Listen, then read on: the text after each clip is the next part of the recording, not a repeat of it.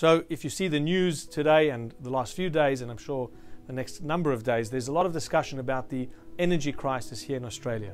Prices of gas, of electricity are going through the roof, and of course people are concerned. And it's amazing, I was listening to the radio this morning, there's a lot of finger pointing. This person is responsible, this government's responsible. Everybody's trying to find out who made the mistake to get us into this mess. And I've heard little about how we're going to get out of this mess. A lot of speaking about who is to blame for this.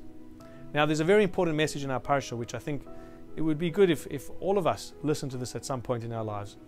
It says that when the Mishkan was finished being established and set up, the Torah attributes it to Moshe Rabbeinu. It was the day that Moshe had finished erecting the Mishkan. And the commentators ask, 1 second, it wasn't Moshe who actually erected the Mishkan. It was done by Bezalel, the other craftspeople. Why Moshe is given the credit, if you like? And one of the answers is that Moshe, in a sense, was teaching us the truest way of taking responsibility. The Torah attributes it to him because ultimately he was responsible whether the Mishkan would be put up properly, correctly, whether it would be success or if there would be faults, mistakes. And the Torah shows us that Moshe in fact was taking accountability. If there was going to be a mistake, Moshe would have put his hand up and said, it was my fault, I now need to find a way to fix it. And so when it did complete and when it was done successfully, the Torah says, because you were prepared to take the faults, we're going to give you the credit. And I think in any sense of leadership, whichever format that finds itself, let us learn from Moshe Rabbeinu.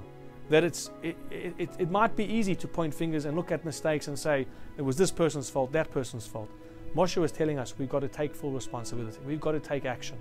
If there are things which are not right, if there are mistakes, then let us do something which we can to find a solution to it.